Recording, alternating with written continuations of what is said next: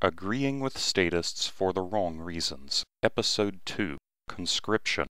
Conscription of individuals for civil or military service has been practiced since the dawn of statism, and has expanded to include almost all men since the French Revolution.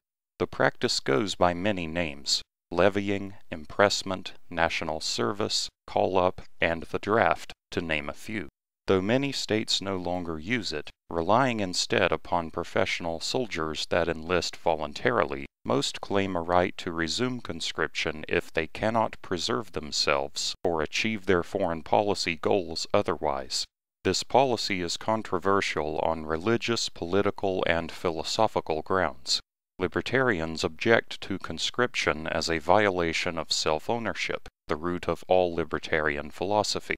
As Ayn Rand explains, it negates man's fundamental right, the right to life, and establishes the fundamental principle of statism, that a man's life belongs to the state, and the state may claim it by compelling him to sacrifice it in battle. End quote.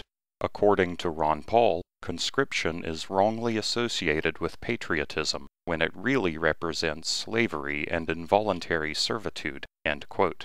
The philosophical libertarian case against conscription is beyond reproach, but the perverse nature of statist systems of governance can make almost any deontologically indefensible policy into a useful strategy for libertarians.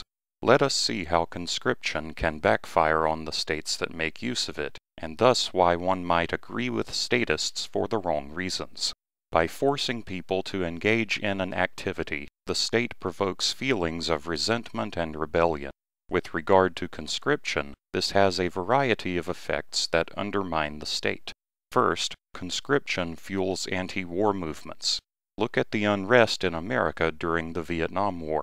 Resistance to the draft played a major part in the protest movement, as people burned draft cards, evaded conscription by fleeing to Canada, and attacked draft board offices.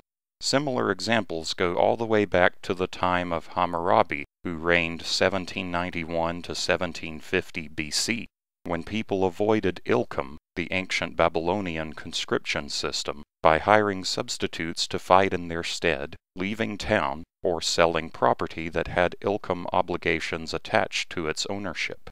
These behaviors were outlawed by the Code of Hammurabi, but were widely practiced regardless. When Milton Friedman convinced the Nixon administration to end the draft in 1973, it knocked the bottom out of the anti-war movement, showing it to really be an anti-draft movement. The deep, unpleasant truth here is that many people do not care that the state is prosecuting a murderous war of aggression unless they feel personally inconvenienced by it.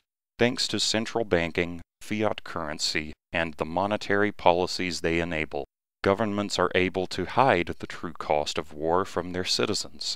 Although the post-war recession always comes eventually, many people lack the economic literacy to connect the dots.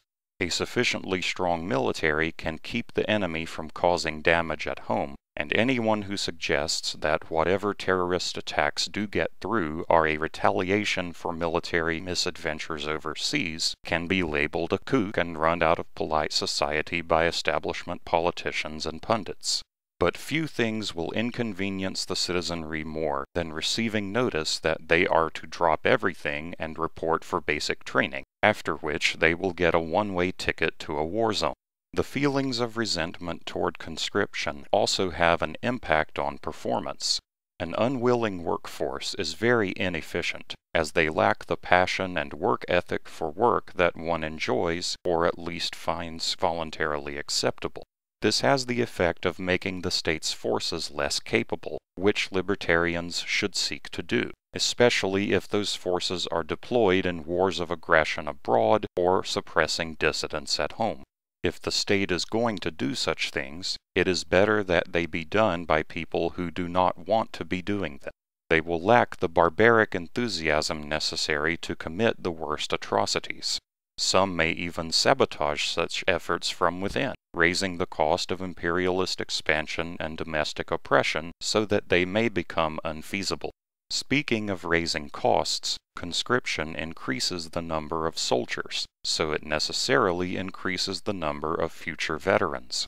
Since most governments have programs which are designed especially for veterans, to either take care of injuries sustained while in service or help them transition to a civilian life, these programs have to expand to meet the needs of more people. This has a similar effect on the national budget to growing the welfare state, and while libertarians should be trying to do the opposite at face value, any realistic assessment of political reality will find this to be impossible. The more practical strategy is to overload and collapse such programs, and using veterans programs instead of the welfare state for this purpose will be more effective. Welfare parasites are likely to engage in aimless riots if their programs are cut, as they will simply switch to direct theft of resources to fuel their unproductive lifestyle if the indirect theft of the state ceases to supply them. Veterans, on the other hand, will have an axe to grind with the state in particular, as they will feel that the state is in breach of a contract with them after they risked their lives to defend it. As happened with the Bonus Army incident in 1932, this can lead to civil unrest. A large movement of disgruntled former military personnel is one of the most dangerous domestic challenges that a ruling elite can face. Opposing such a movement will contradict their own propaganda and promises about military service. Cutting veterans' benefits will turn the youth against serving the state. Using current state forces to suppress the former state forces has the potential to foment rebellion. There are no good answers for the elite if they cannot keep their promises to military veterans.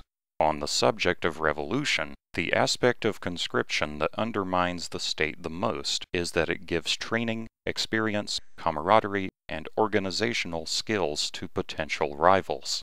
This cannot be avoided because the alternative is to have inept conscripts, which defeats the purpose. A famous example of this dynamic is the Mamluks, children who were kidnapped from non-Muslim Iranian and Turkish families to serve as soldiers in Muslim caliphates and sultanates beginning in the 9th century. Over time, they became a powerful warrior caste, eventually seizing power for themselves in Egypt in 1250, forming the Bahri and Burji dynasties that ruled until 1517. Though modern conscripts are not generally imported slaves or child soldiers, they still have the potential to become the paramilitary wing of a political movement capable of seizing power.